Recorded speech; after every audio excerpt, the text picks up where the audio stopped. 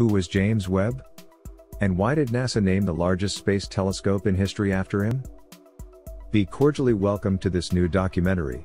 I am the engineer Hiddekel Morrison, and thank you for deciding to watch this educational content. You will learn about the impressive career, contributions and life of Mr. James Edwin Webb, with unpublished data, such as Mr. Webb's conversation with the President of the United States John Kennedy. Do not stop watching this documentary until the end. It promises that you will discover shocking and interesting information. From an engineer's perspective, we start.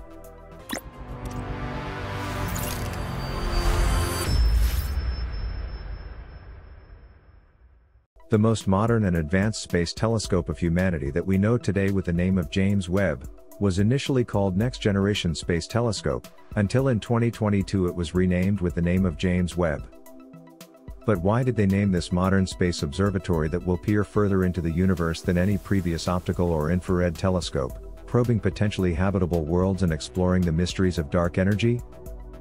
What reasons and arguments justify giving the name of James Webb to the most important telescope in history that will offer unprecedented resolution and sensitivity, and will allow a wide range of research in the fields of astronomy and cosmology?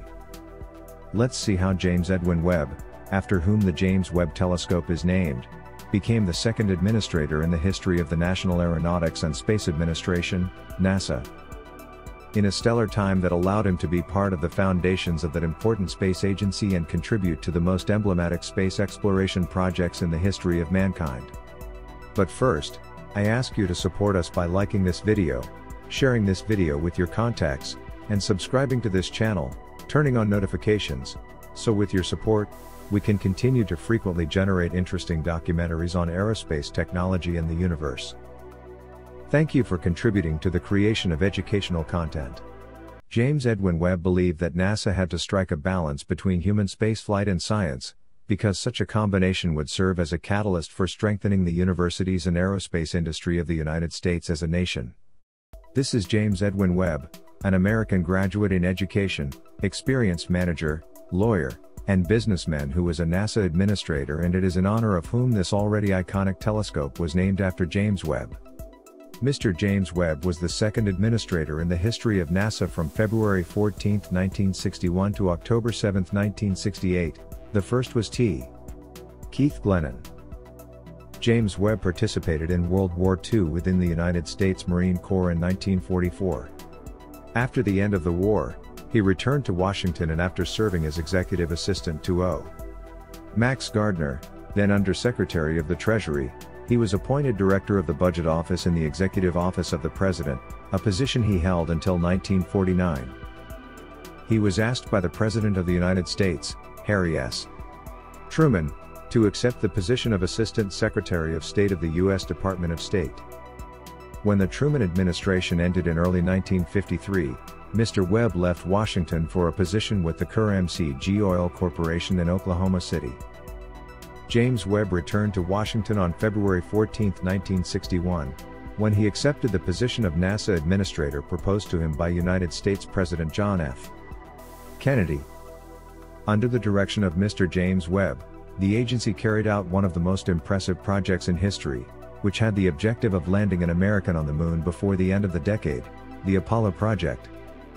NASA said in a statement that James Edwin Webb did more for science than perhaps any other government official, and that it is only fitting that the Next Generation Space Telescope bear his name. Although President John F. Kennedy had committed the nation to landing a man on the moon before the decade was out, Mr. Webb believed that the space program was more than a political career. He believed that NASA had to strike a balance between human spaceflight and science because such a combination would serve as a catalyst for strengthening the nation's universities and aerospace industry. As part of an oral history project sponsored by the Lyndon B.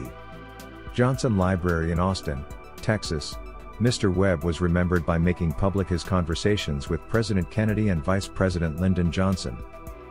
In one of the transcripts of the conversation, Mr. James Webb clearly states, "And as far as I'm concerned, I'm not going to run a program that's just a single program.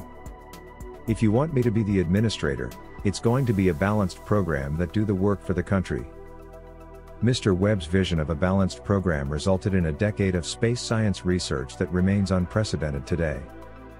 During his tenure, NASA invested in the development of robotic spacecraft, which explored the lunar environment so astronauts could later, and sent scientific probes to Mars and Venus, giving Americans their first glimpse of the strange landscape of space. Exterior. As early as 1965, Mr. Webb had also written that a large space telescope, then known as the Large Space Telescope, should become a major NASA effort. By the time Webb retired a few months before the first moon landing in July 1969, NASA had launched more than 75 space science missions to study stars and galaxies, our own sun, and the as yet unknown environment of space above Earth's atmosphere, laying the groundwork for the most successful period of astronomical discovery in history, which continues today. Webb also supported behind-the-scenes science by enhancing the role of scientists in key ways, and giving them more control in the science mission selection process. It was Mr. Webb who created the NASA University program, which established grants for space research, funded the construction of new laboratories at universities, and provided scholarships for graduate students. The program also encouraged university presidents and vice presidents to actively participate in the NASA Space Science program and to publicly support all NASA programs. Undoubtedly, James Edwin Webb was an experienced manager, lawyer, and businessman, becoming president and vice president of several private companies and serving on the board of directors of the McDonnell Aircraft Company. However, he was neither a scientist nor an engineer, something he noted when President Kennedy asked him to consider the position of NASA administrator. He once said in an interview, "I felt like I wasn't really the best person for the NASA job. I thought someone who knew more about rockets and about space would be a better person." But John F. Kennedy, the President of the United States who appointed him to NASA, did not see it that way. With his deep political insight and exceptional management skills, Mr. Webb was perfect for the job, in President Kennedy's view. He made it clear to Webb that the NASA administrator's job was a political job.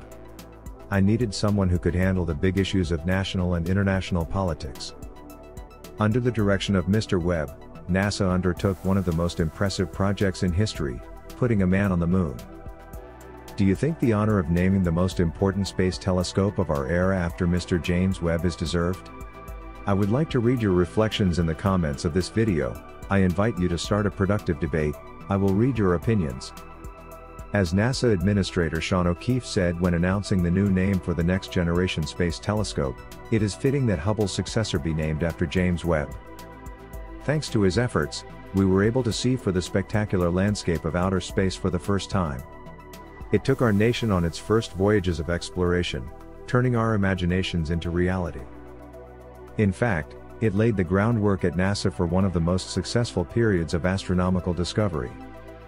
As a result, we are rewriting textbooks today with the help of the Hubble Space Telescope, the Chandra X-ray Observatory and the James Webb Telescope. As usual, we appreciate you informing us. It is a real pleasure to be able to provide you with the main news, trends and developments, about the most important aspects of aerospace technology and the universe, from the perspective of an engineer. Be sure to follow us on all our social networks. I am the engineer Hiddekel Morrison and I invite you to meet again in a future installment.